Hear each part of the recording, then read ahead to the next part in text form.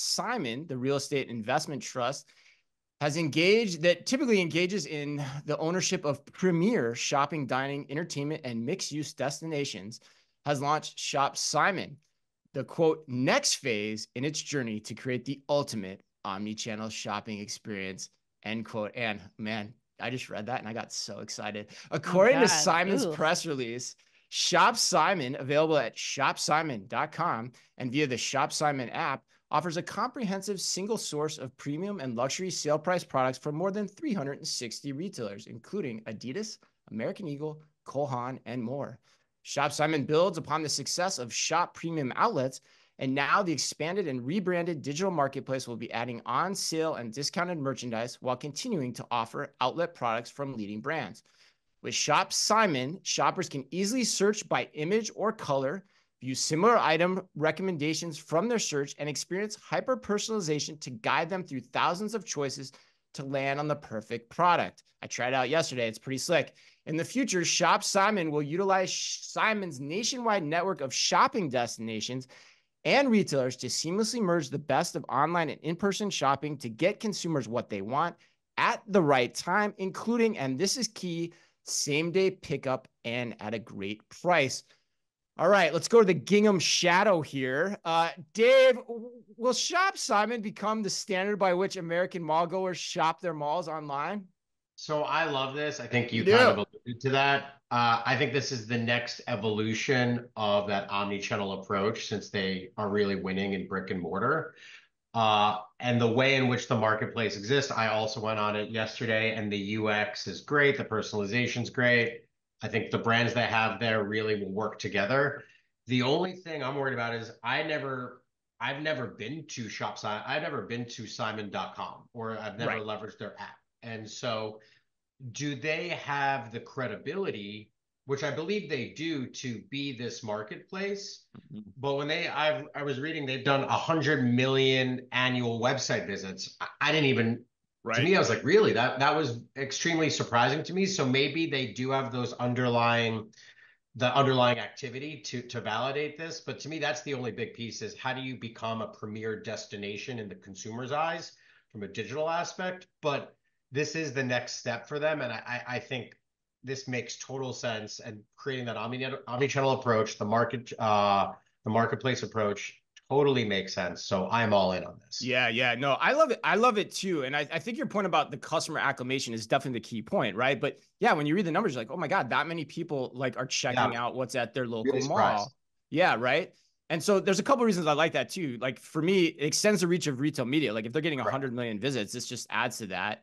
And second of all, like when you think about where this goes, if they enable curbside pickup too, right, Dave? Like then it enables you to shop the mall differently. Like you can Right. coordinate your entire experience before you get there, which should drive even more traffic to a destination like ShopSimon, which is great. And so the other reason I love this just self-servingly, and you'll remember this, is I wrote an article back in Forbes in 2019 outlining the 3 steps that it would take to reinvigorate the malls.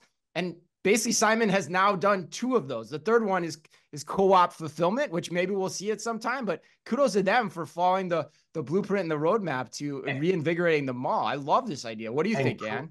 yeah, Oh, oh, go ahead, Dave. Yeah, back to you. well, I was just gonna say, I think as a brand, I love this also because Mm, it's unique and incremental points of distribution to your consumer, and so it's more touch points. So now, yes, I'm competing a little bit more with my competitors as it relates to this marketplace, but it also could potentially drive incremental sales and in a more of an organic, spontaneous manner. So I think that's great. And if as a brand, I'd be all in on this as well. And you're creating that more of that omni-channel approach. yeah, and it's interesting too that they're starting off with sale priced items too, that they hit that in the press release too, which makes me Yeah. think they're using this help to help clear through the inventory that many of these brands and malls need to clear through. But and what do you think? Yeah, I mean, I don't know that I have much to add. I think it's kind of a no duh that like a mall should have the best digital marketplace available for the brands that are inside their walls. Like it helps with leasing. Well said. It helps with other, traffic drivers to the mall online and offline. Everybody wins. I think it's just going to come down to, what we were talking about earlier, and that's getting traffic to shopsimon.com. Like how are they getting that taken care of to like make that the destination that I'm searching for.